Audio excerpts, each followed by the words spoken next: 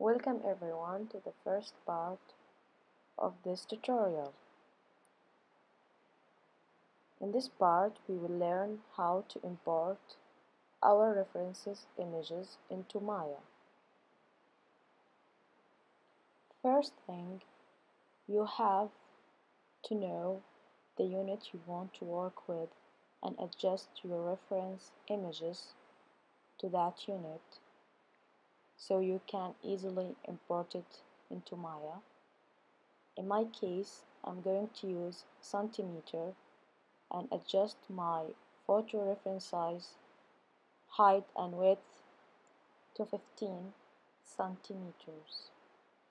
We can change the unit in Maya by going to Windows, Settings, Preferences, then go to the Preferences and then Setting, and then we choose the working unit, either centimeters, meter, whatever you are comfortable to work with.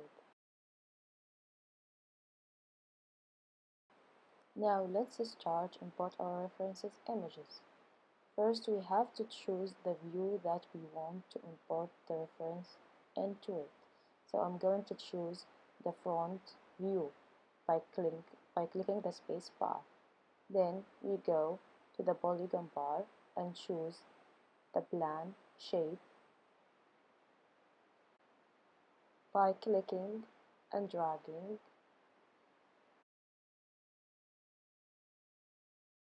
Then we go to the channel box and choose Imports, Polyplan 1. We change the width to 15 cm and height to 15 cm as we choose this size for our references images. Now we will import our reference images by going to the render bar, then choosing the Lambert texturing, and then choosing the Lambert tag from the attribute editor, and by clicking the tag beside the color, we choose File and then go to the folder Source, and then we choose the front side images from our reference. Now we click W to choose the Move tool and move our reference images to the X axis and align the end of it to the Y axis.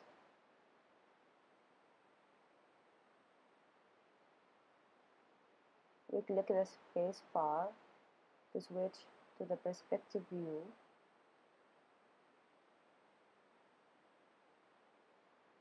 Then we choose the Z axis to drag it backward. This action will be repeated to all views you want to assign a reference image to help with your modeling. In this case, since the character is symbol, we will just import a front reference image for the front view and a side reference image for the side view.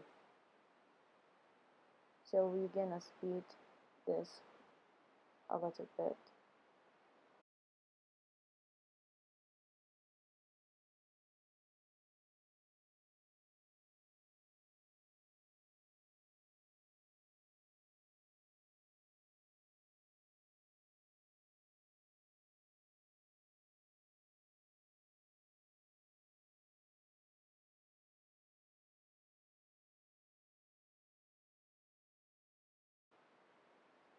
We can rotate the perspective view by clicking Alt plus clicking on the left mouse button and drag it left or right, up or down to determine the rotation of the view. Click Out and the middle button in the mouse to zoom in or out. Now go to File to save scene as, choose a folder, name your file, and then save it.